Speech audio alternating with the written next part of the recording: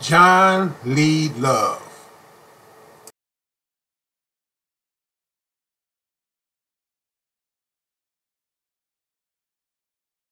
What was life like before the pencil sharpener?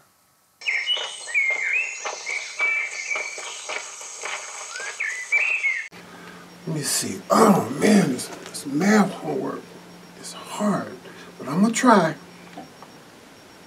Oh man, my pencil lead broke.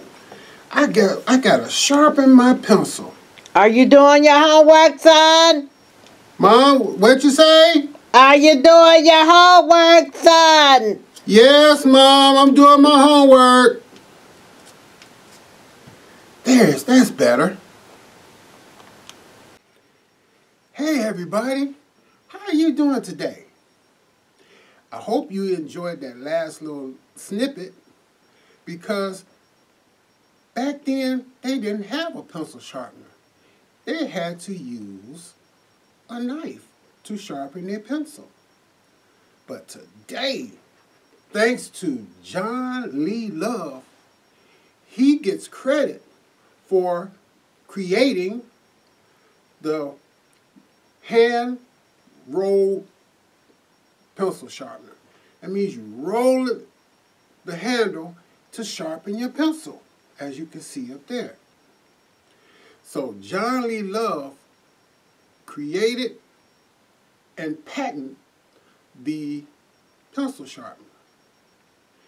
John Lee Love was a carpenter, and he also created something that many people didn't even know he created. In fact, it was his first patent, and it was called a plasterer hawk. And so this is what a plasterer hawk looks like.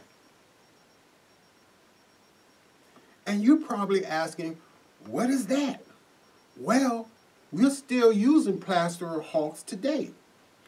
A plaster hawk is used to put mortar or other materials on it so that you can spread it on a surface, as you can see in this picture right here.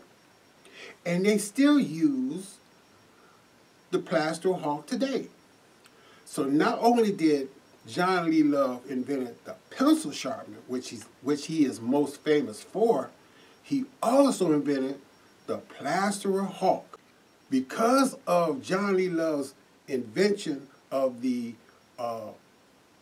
pencil sharpener, advances in technology has took his idea and made use of electric pencil sharpener,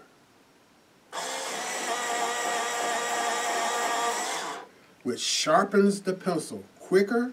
I hope you enjoyed today's Black History Moment and tune in tomorrow because you're going to still learn some more fun and easy facts about African Americans who made a contribution in today's society.